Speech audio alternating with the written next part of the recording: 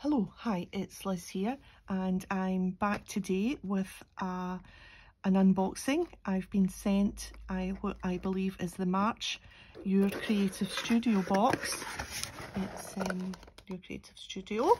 Yep, Amanda very kindly has sent me this box to share with you and to show you what's in a box.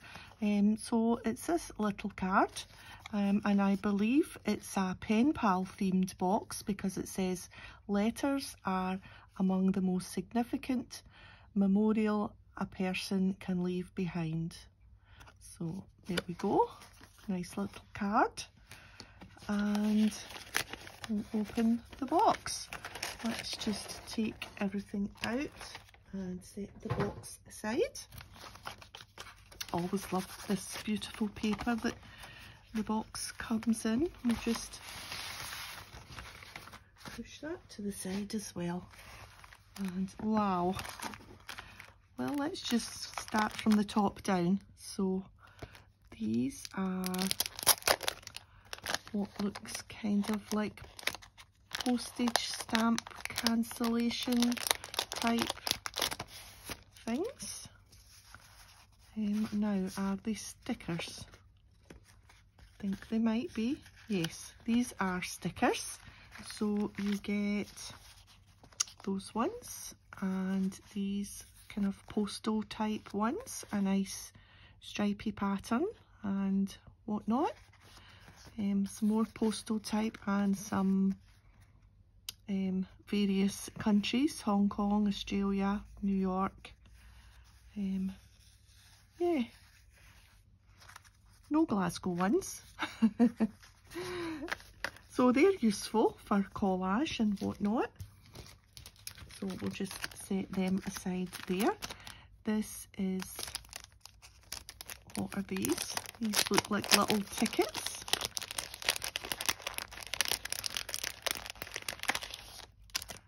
Even the things they come in are always lovely, the little packaging. So these are little tickets. Let me see if I can spread them out. These are cute, very cute, nice postally types words on them and some postage cancellation markings. Yeah, and they've got like as if they've been torn at either end. Do you know what I mean? Like faux tears. So they'll be really useful as well in collages, peeking out of things. Perfect. Oh, look. Oh, a little charm. Let's see if we can get this out, this little plastic bag. It's a little envelope with a little heart. How cute is that? Let's put that back in the bag because we want that to be safe. Stamp, cling stamp. Let's see if we can get this label off carefully, because then we can reuse that envelope. So, a rubber stamp, which is, oh, a cute little child with a book. Do you see?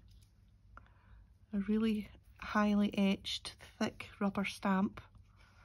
So that's perfect for a pen pal themed journal or happy mail to someone. This is another stamp. Oh, two stamps. A stamp of a stamp, a triangular stamp. Again, nice thick red rubber. And another postagey with an address in a cancellation stamp by the post office. So that will be really useful. I love postally type stamps. You can make faux postage stamps or faux postcards. All sorts of things can be done with postagey type things. Okay, this is the washi. Beautiful colour. Let's see if we can get the end.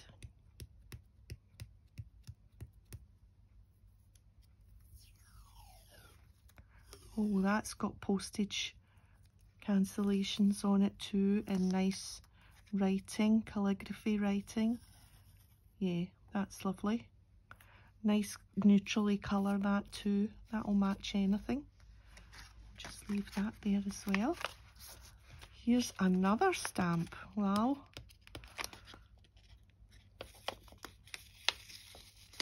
We'll maybe stamp these stamps out just to show you, because you can't really, I think, make out what they are. Wow.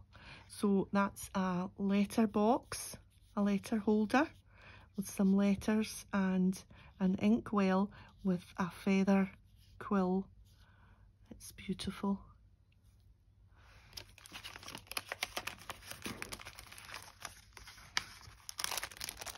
Oh, and a letter writing set.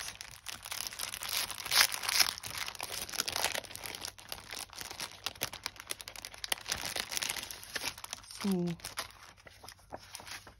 letter writing sheets, those ones and those ones, beautiful for pen pal letters, or that could be a beautiful background in a journal too, as is these, the envelopes that match, beautiful. So, nice paper ephemera, lovely. And more envelopes and letter writing, more envelopes and paper.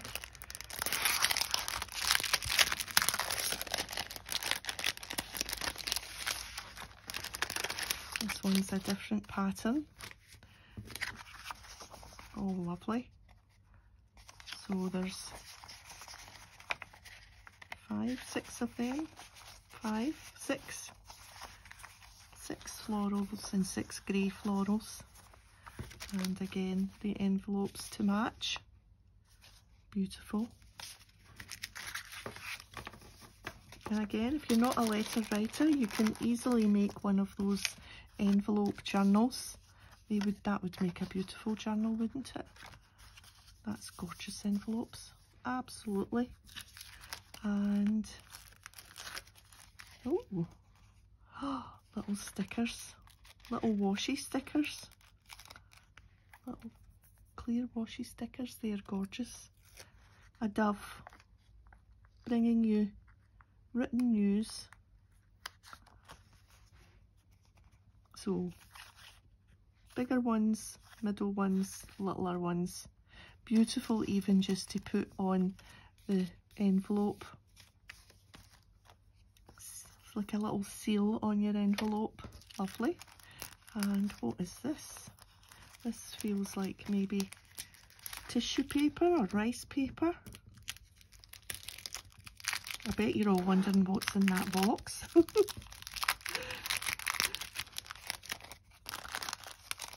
see if we can get this out. Oh, yeah, tissue paper. That's beautiful.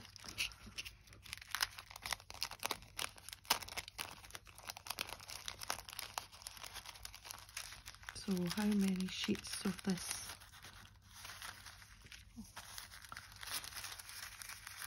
3, 5. 5 sheets. Beautiful. Oh,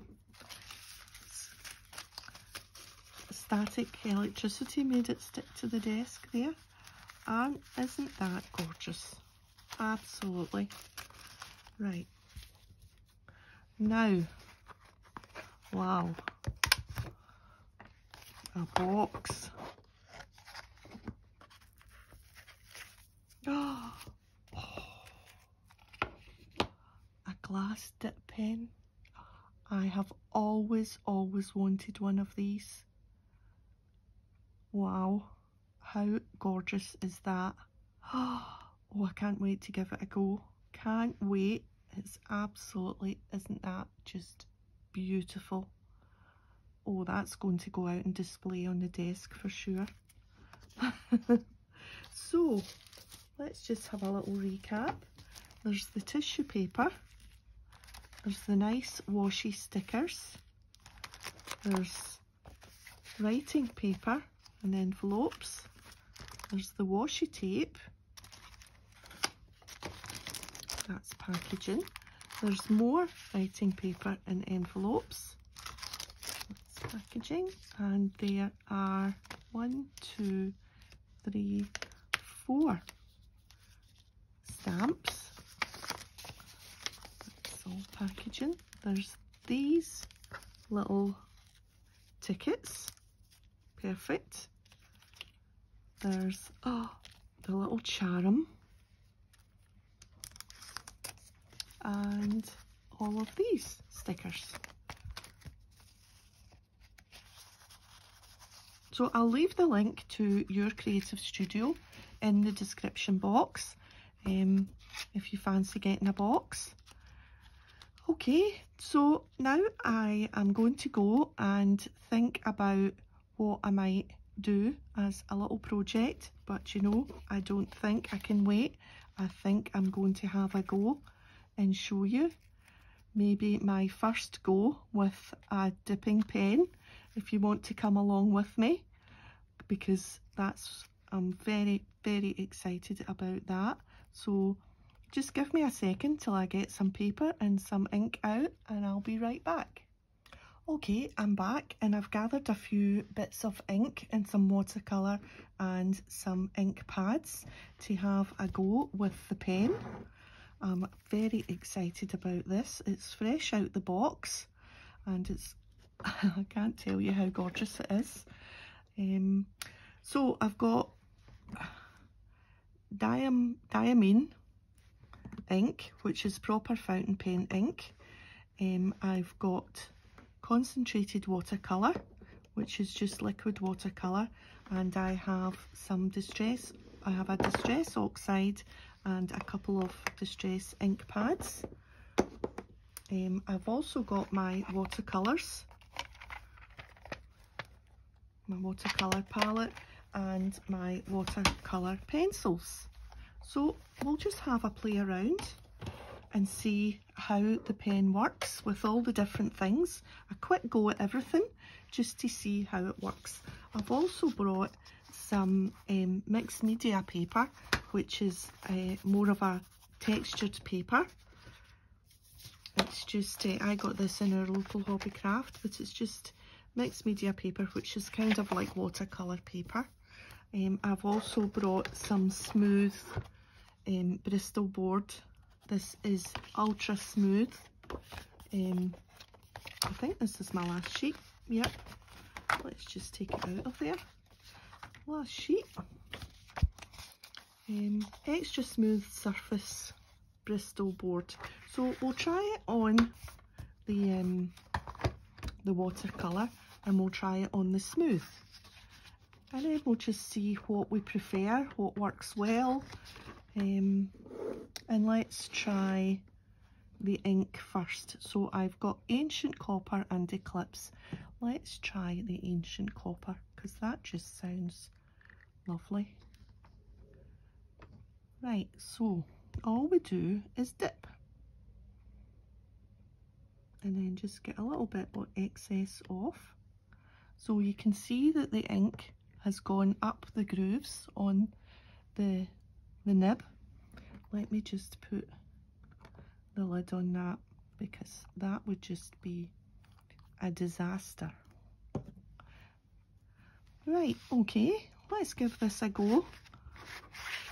We'll use it on the smooth first, and I'm just going to I hope you can see how this goes. So let's just, now I'm not a calligrapher by any manner of means, but I can tell that this is fun. Oh wow. How cool is that? That is very cool.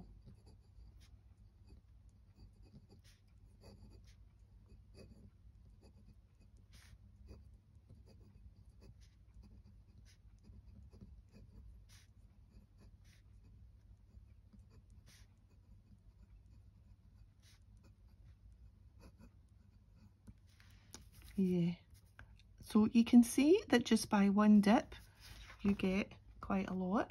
Now, because this is smooth and it's not porous, the ink sits on the card a little bit. You can see the D there, there's a little, so you would need to let it dry before you do anything with that, or maybe treat yourself to some blotting paper. I don't know. Maybe that would be really fancy.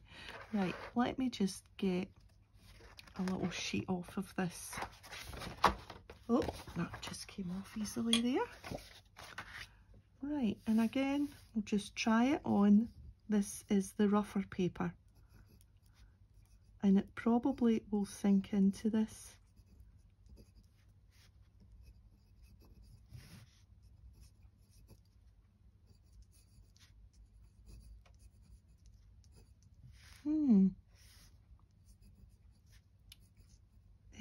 It's more, I think it's more thicker. It comes out maybe a bit thicker on the watercolour paper.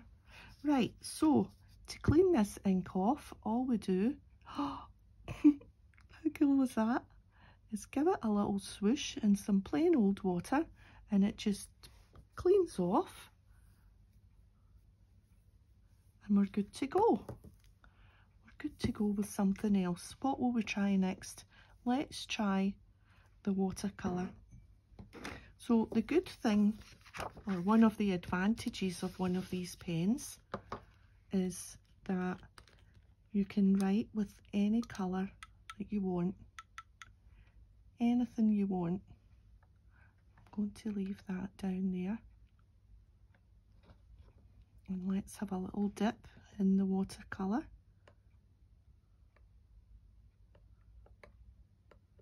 Just take the excess off on the edge there. There we are. So I'm quite well loaded. I would think I could go about halfway up the nib. Right, let's try this on the smooth. Oh, that's watercolour is lovely.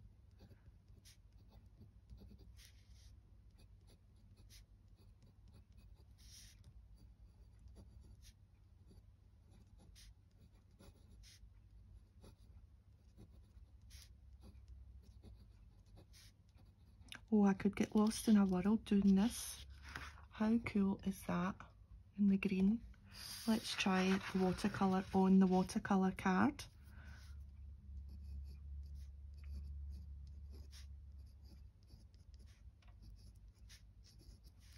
Yep.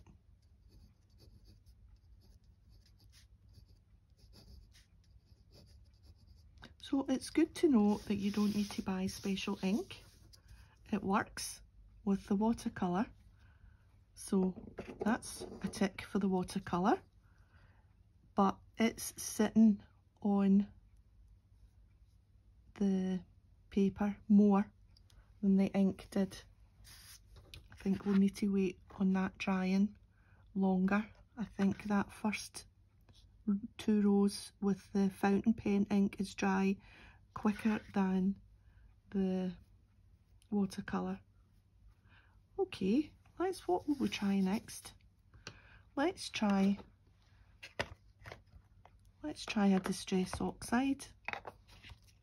So for this, we just, let me get my papers out of the way for now. Just get maybe one of your acrylic blocks, or a plate or a saucer or whatever you've got, and let's put some ink on there.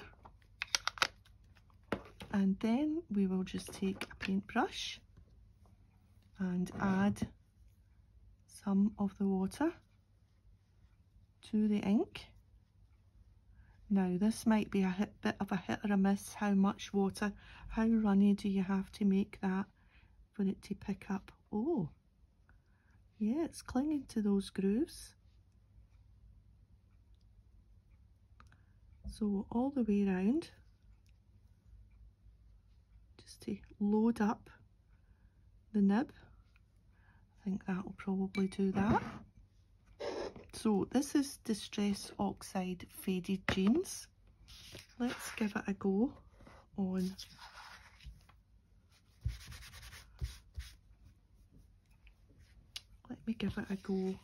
the smooth first. So smooth. This means you could do some lettering on some labels or directly on your journal page, and then you could distress around the edge with a matching ink, and your writing, your journaling would match.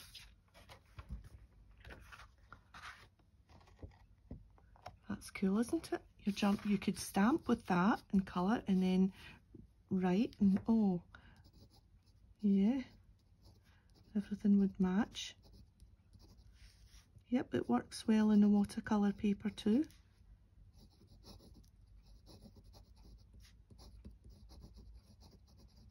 And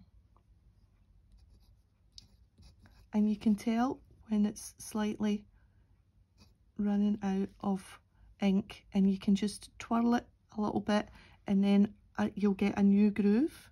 Do you know what I mean? So you'll get a new groove for a little bit. So yeah, so distress ink works well. Right, let's clear off a little bit.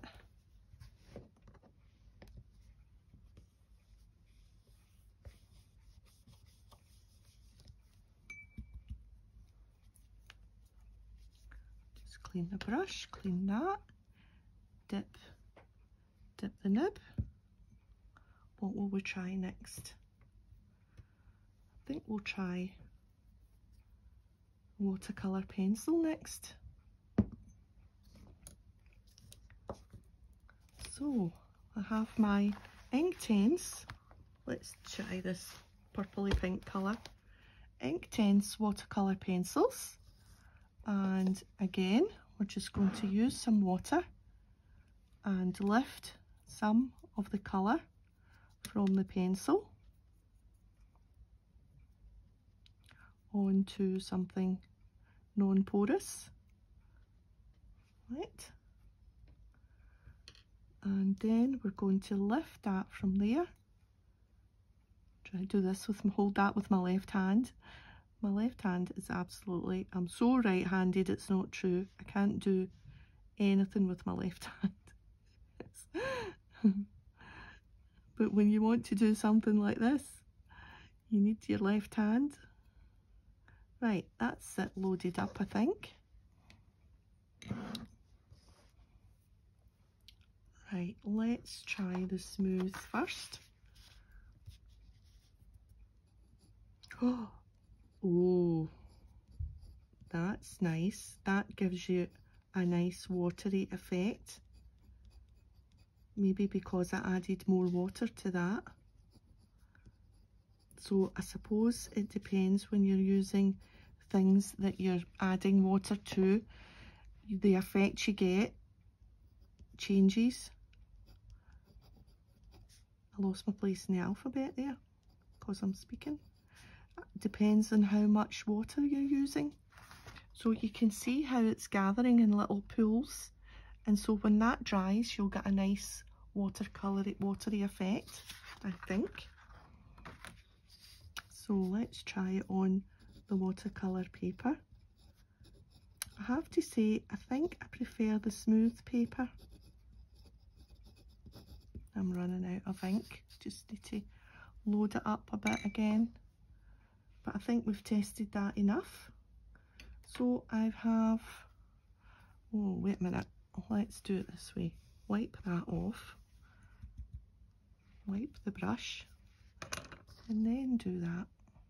Dip. It cleans really easily.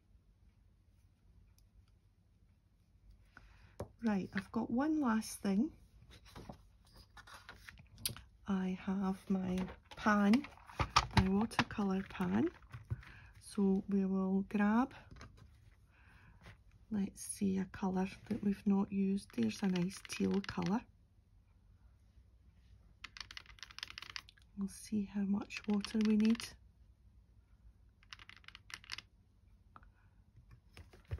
So this means that anything water-based that you've got in your stash already can be used on the pen. Oh, I think I'm going to like this colour. Just think you can write to all your Happy Mail pen pals in all these lovely different colours. Yeah, you can see how that's dried a little bit thicker than the others. Right, let's give watercolour pans a go. Kind of the same as the pencil.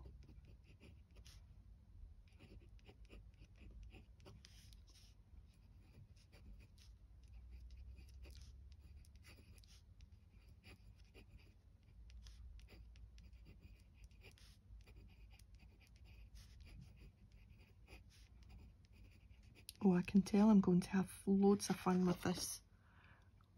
That's beautiful. And on the watercolour paper,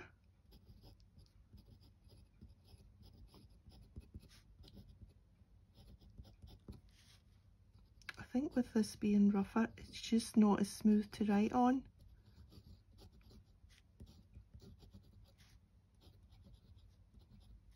I think that's what it is. I think I prefer the smoothness of the smooth card. Yes, I think I definitely do. And you could even doodle.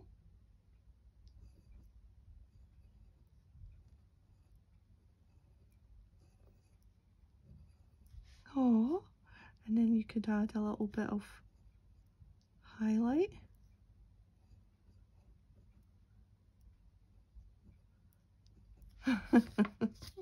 So it's not just for writing, you could doodle as well. Okay, let's tidy that up. So I don't think there's anything I haven't shown you. I haven't used these, but it will be much the same, I think, as that. Let's just clean that off. There we are. And I'm going to sit it back in its bed. I'm so happy. Oh, it's absolutely gorgeous.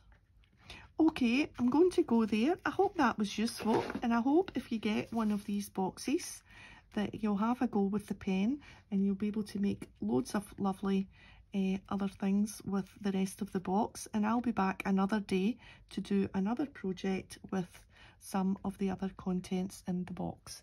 So thanks for joining me today, and if you've liked the video, a thumbs up would be great, and I'll see you next time. Bye for now.